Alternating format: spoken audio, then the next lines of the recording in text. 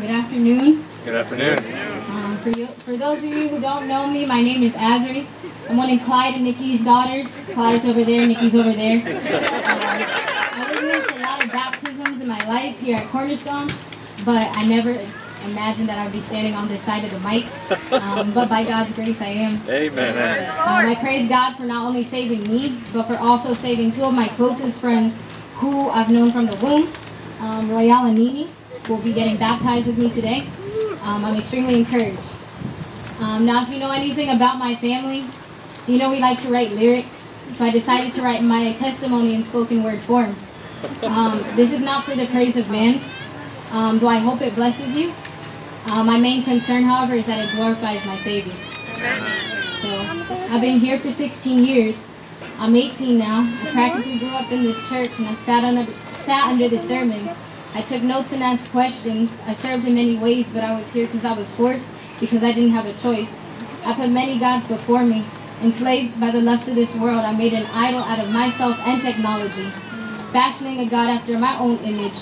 I was quite the little Pharisee, but as I began to understand who God was and what He required of me, I came to realize He wasn't who I wanted Him to be. And I was angry, and though I'm ashamed to say it, I profaned and took His holy name in vain and tainted it. I had a form of godliness, but I denied its power. Behind the scenes, I led your kids to death. I ridiculed the young ones who pressed into the kingdom, and God says it'd be better for a millstone to be put around my neck, and I'd be thrown into the depths. I attended church pretty religiously, and even then I couldn't say I kept the Sabbath holy. I was here, but I wasn't. I heard, but I didn't hear because I wouldn't, and I wouldn't because I couldn't. A foolish daughter, I brought shame to my father and gray hairs to my mother. I dishonored my parents with my behavior. Hatred in my heart, I must confess I was a stone-cold murderer. I fell for the lust of the flesh, the lust of the eyes, and the pride of life. I committed adultery in my heart, and it came with a price. The fool in the Proverbs says stolen water is sweet, and I robbed God of His glory and the purity He intended for me. I deceived myself. I would tell myself that if I was one of the elect, then God would save me. And if He didn't, it was all right because I knew that I had rightly deserved and earned to burn eternally. And I used this as an excuse to covet all that was my neighbor's, willing to sell my soul in exchange for this world and what it had to offer. But the wages of sin is death, and none of God's commandments had I kept. That struck a fear in me like I had never felt, because if God had dealt the penalty due to for my ungodly deeds, Isaiah 45:23 says, every knee shall bow and every tongue shall confess. I couldn't imagine the fear of having knelt, proclaiming Jesus Christ as Lord before being cast into hell. But the Lord was very gracious, and He had much mercy. Last year I became very anxious about the unrest in the country. He used this as an opportunity to open my eyes to the reality that Jesus is coming, bringing back to mind the text that says the day of the Lord is coming like a thief in the night. Kept awake, and the clock reads 3 o'clock, because I knew if I wasn't right with God and I died in my sleep, I would wake up in the next life burning in the melting pot. I cried out to God. I turned from my ways to serve Him. I love the Lord, and now I want to obey His commandments. I trust that He'll help me overcome the world, and I see a difference in the way I respond to my sin. I know I sin because I'm a sinner, not a sinner because I sin. Instead of trusting in myself, I know to now rely on Him. Who am I that you would righteousness to me? And what is man that you would let yourself be beat and scourged? Why would he leave his seat at the right hand of God to wear a crown of thorns and be nailed to a tree on account of my deeds? What am I? A wretch who's been redeemed and is an heir with Christ. So how could I not obey all of His words? We all fall short of the glory of God. I just praise God that though perfection is His standard, Jesus Christ took my place as my mediator. He took my heart of stone and gave me a heart for Him. I'm a slave to Jesus Christ, no longer a slave of Satan. Galatians 2:20, I've been crucified with Christ. It's no longer I who live, but Christ who lives in me. And the life I live in light of the precious sacrifice of Christ, who stooped from glory to save haters of God like me. He changed my will, gave me new affections. I'm born again. In Him, I'm a new creation. The old has passed away, and behold, the new has come. And I know I got a time limit, like 3 to 5 minutes. So I want to take the time to encourage my brothers and sisters, specifically the fathers and mothers. Prayer works. I can't even count the times this church has prayed for us. I pray your hearts are stirred to continue His work, teaching your kids in the fear and admonition of the Word. I pray you spur each other on, and I'd like to thank the elders for shepherding this flock. And I know that there are some among us who aren't counting the cost.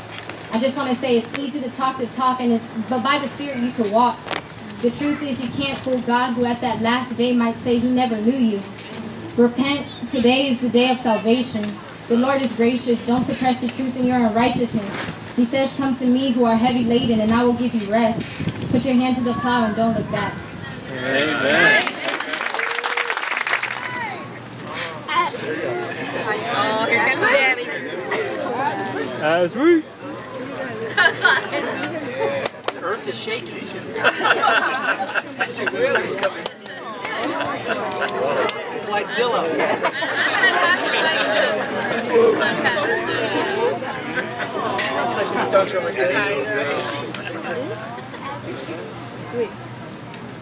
I like to thank God for this time. I know me and my wife, we pray for our children, and to see today, I mean, It's just a prop.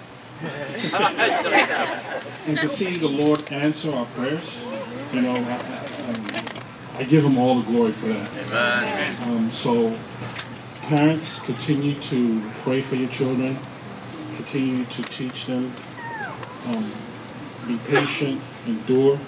God is faithful. Amen. God is faithful, and we give him all the glory for this. Amen. And I love my Azri.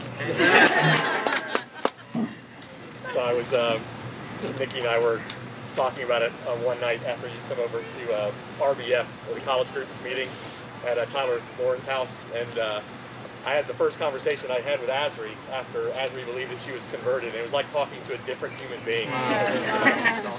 Like talking to Nikki.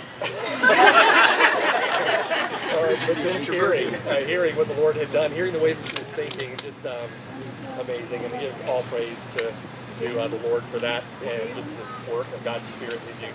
So it's been a real joy to see Azri already growing like a little weed. Praise God. Growing in the Lord. Not a weed. Loving the Lord. Weed. No, well, in spiritual stature, not physical stature. Growing spiritually. It's just been a real joy. So it's a blessing today to be able to baptize your sister. Blessing to be able to call Azri sister.